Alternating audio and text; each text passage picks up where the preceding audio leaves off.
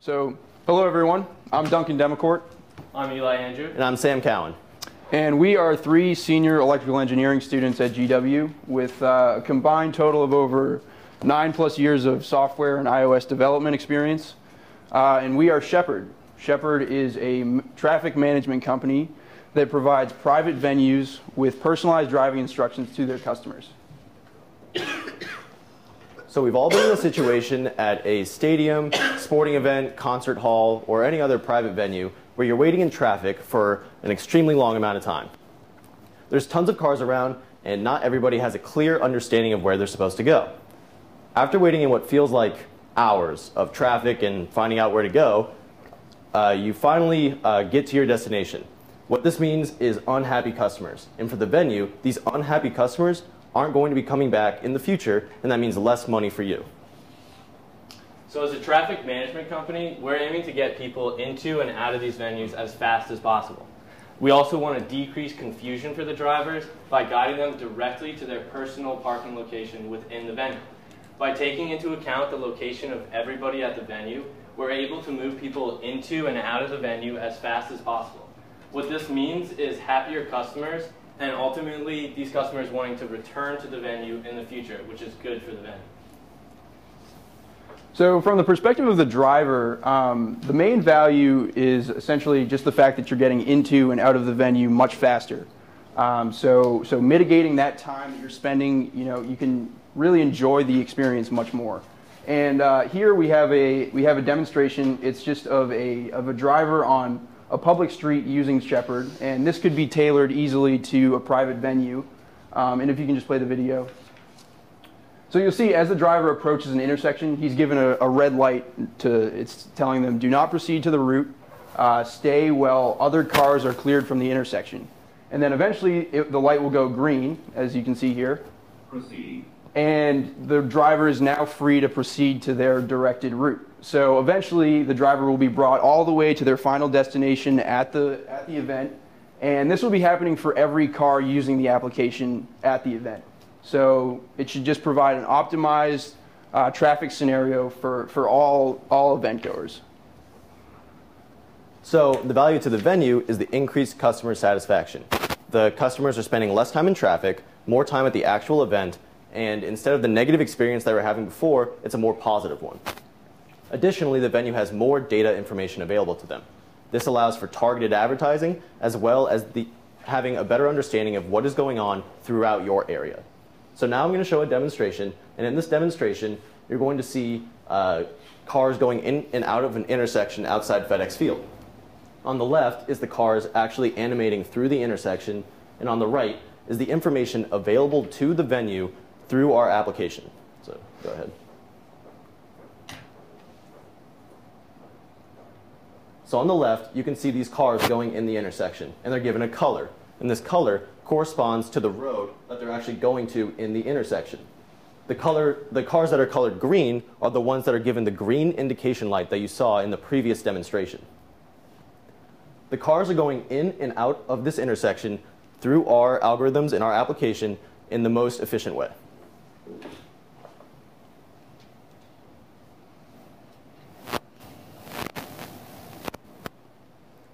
So on the application side, the venue has a lot of information available to them. They have the street that the cars are coming from, indicated by the headers, the street that the cars are going to, as you can see next to the dot on the left, the wait time for that car in the intersection on the right, and then if they've been given the green indication light on the left that I just mentioned.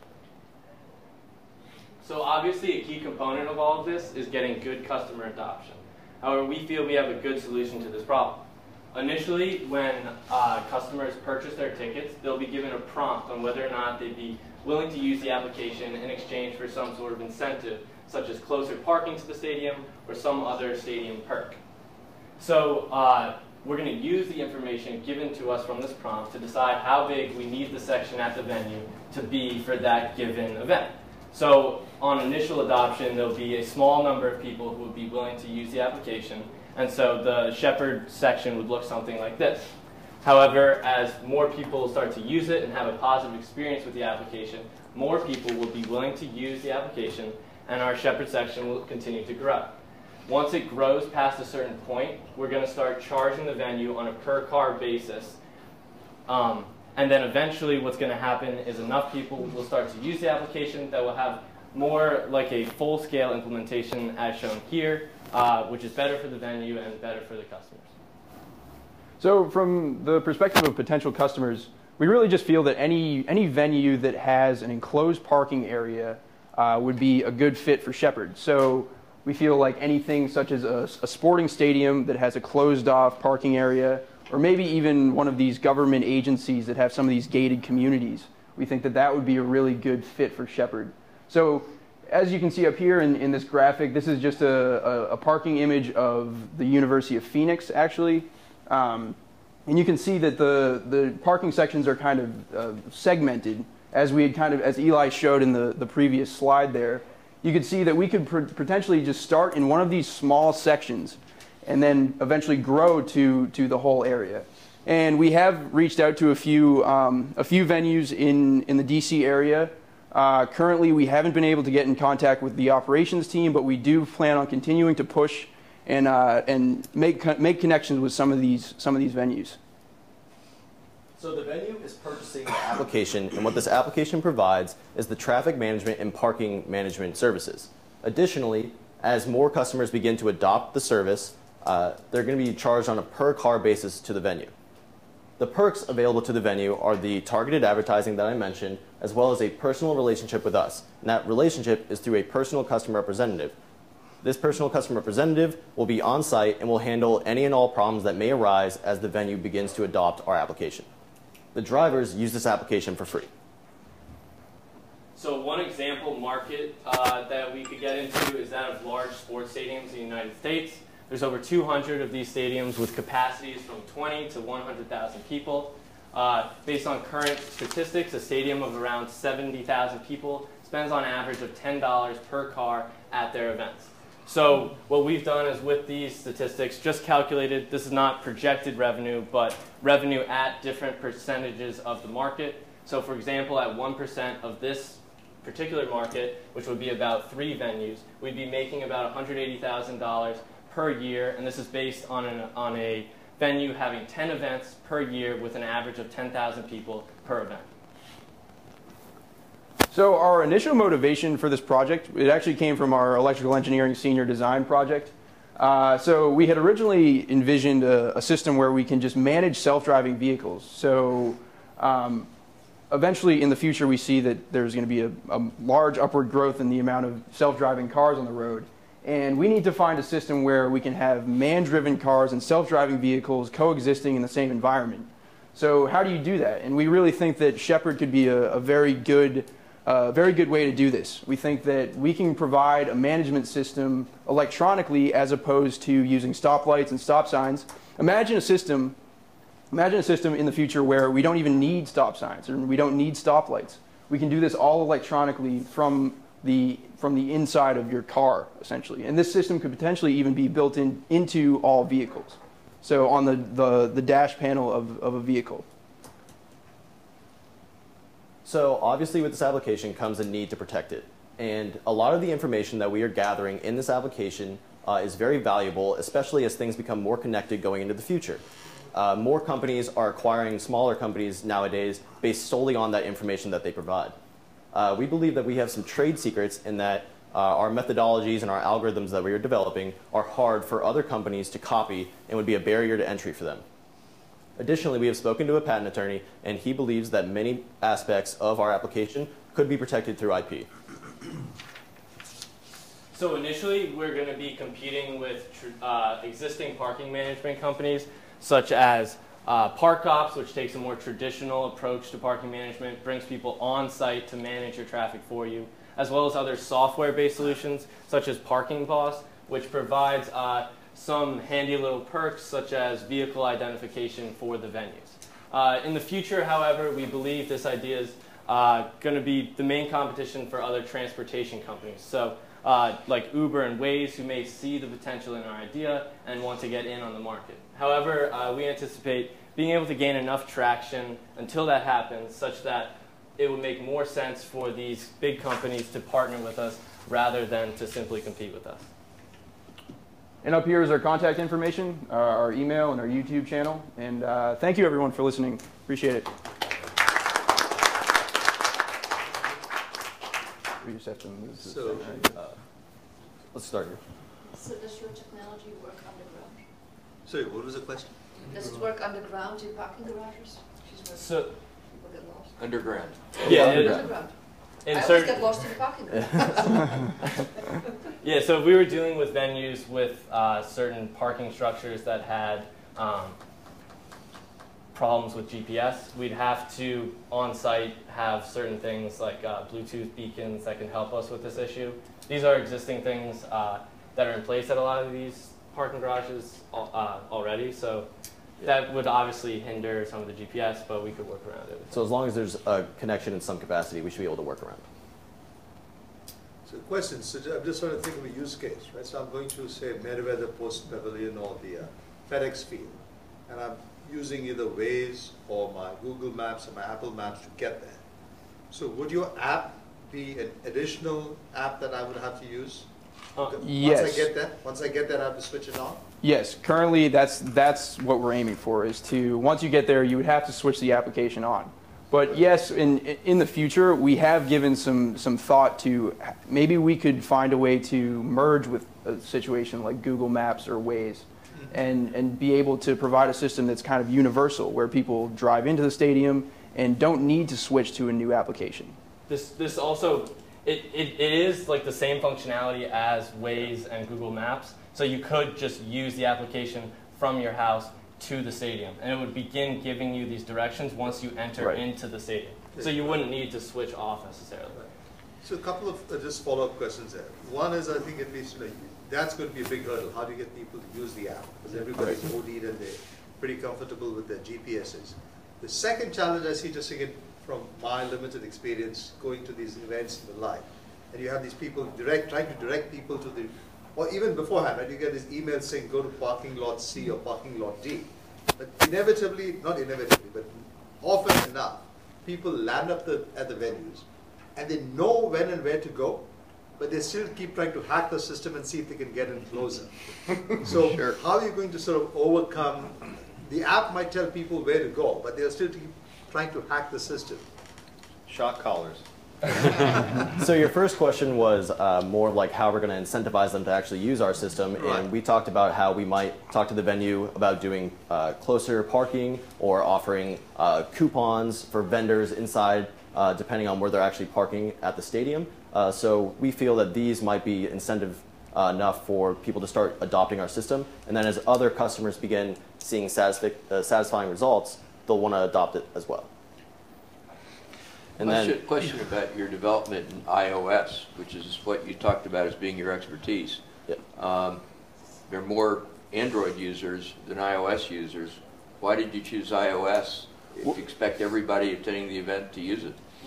This was built as a prototype. Yeah. We have experience with both. We decided it made sense to build the application out from one side, but obviously for it to be viable, it needs to be built out on both platforms.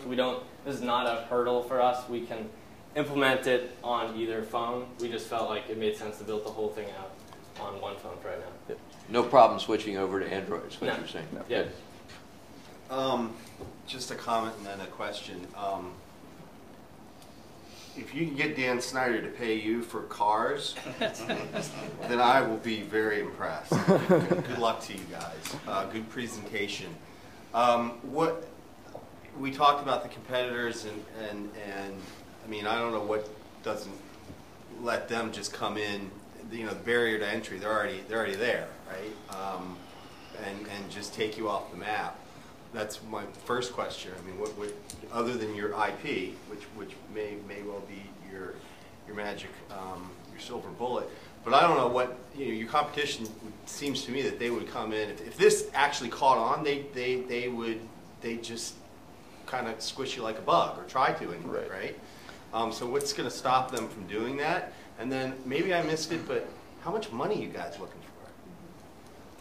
Yeah, so I guess to address the original question about competitors and everything, you see this sort of thing where someone like Waze, which is now a bigger company, was a smaller company, competing against people like Google, and what happened is they created this user experience where people didn't want to get rid of Waze for Google Maps. And so Google was forced to acquire them and keep them as a separate entity. So we see this as some sort of solution because we think our approach to this problem is unique and we can provide a certain user experience that is valuable.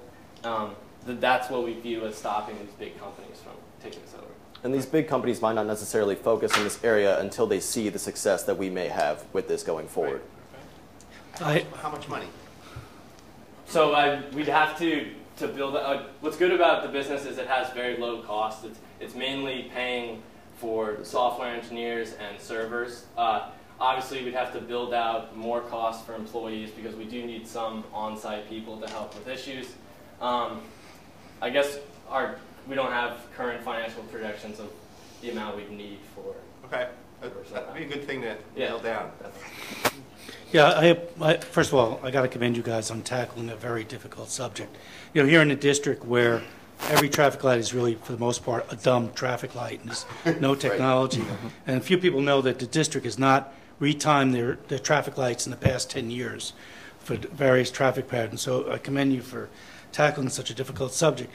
But I was wondering if your business model should be an irritant type model, because in the sense that if you're an irritant for a Waze or some of these other companies, that they'll acquire you to have this as an add-on to their solution seems to be one of the ways.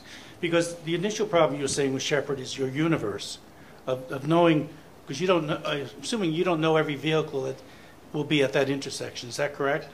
Well, so, I mean, right now, as we had kind of discussed, it's anybody who's using the application. So right now, you don't, on a public road out there, you can't really make it so that everybody has the application. But we think that if we can prove this at a private venue, that it works, or maybe such as something like Naval Research Labs, where you have some of these gated communities. Yeah. If we can prove that this system works, then eventually people can adopt it. Well, my point is, if you went with a Waze, you have a bigger universe right away, so you know more cars are at that intersection, and then your app right. will work better. I mean, you're really beholden to knowing right. what's the universe of vehicles out there at any one time at that intersection. So if you're an add-on to one of those apps now that captures better part of the information, I think the adoption rate for your technology would be quicker. That's why I say an irritant. If you're in such a way that they see they need to acquire you, versus trying to compete directly, may be the it's definitely a viable option, is building this sort of functionality into their existing platforms. We're pretty much done that with Google Maps right now. So your value proposition talked about customer satisfaction being the driver. Yeah. How much is that worth to a private venue? So in the limited conversations that we actually have had with venues, they have mentioned that the customer satisfaction is definitely one of the key aspects of like how they implement the traffic management system. Right. We haven't gotten exact financial numbers on how much they value it. To be able to build your financials, you probably need to be able to quantify that, right? Yeah, exactly. It's one thing, they'll tell you that now, but if you haven't asked them to pay for it yet, that'll change their answer perhaps. Right. Well, you guys are, for a big venue, you're basically trying to replace the people who are waving the flags and guiding traffic. Yeah. Correct. Yes. Okay, so you can run the financial model against that. Yeah. Right, to see how many people are, doing that at a venue and how much they're making an hour. But I think our main goal in the overall sense is to provide a system where people are happier, and by increasing their satisfaction, we can increase the likelihood that they'll come back to the venue. So yes, maybe there is some mitigation in terms of cost from the traffic management, having people on the ground, but our main goal is to provide a system that increases customer satisfaction. But the people aren't paying you, the venues are. Yeah. Yeah.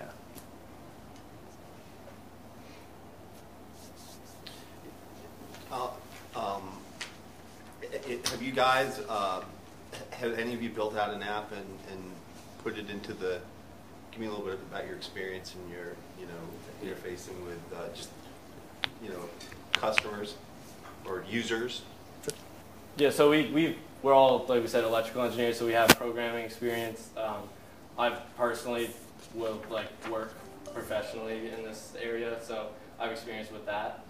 In terms of customer facing with applications, we've customer faced with this application, so I had experience through that. Okay. What's your management structure? What does your company look at? As far as like, it's for the time being, it's just going to be it's us three at the helm, and then I continue. So it's us three at the helm, and then we also are going to have the customer representatives underneath us, as well as maybe a couple other traffic monitors. All right. So since we're out of time, who has business experience? None of us are in the business school, yeah. But yeah, that's it. Have a quick thank you guys. Thanks, guys. Thank you.